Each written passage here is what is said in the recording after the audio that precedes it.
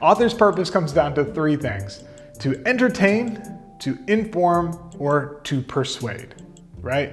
So when we think about entertain, think about anything that's making somebody laugh, but also something that could make somebody feel something. So for example, a horror movie is not gonna make anybody laugh, but it will entertain them because it makes them feel fear, right? A romantic comedy, maybe just a romantic movie, is not going to make anyone laugh. Maybe it's really, really serious, but it is going to make someone feel something. So think about This Is Us, something I think should be rebranded This Is Sad, because it's super sad.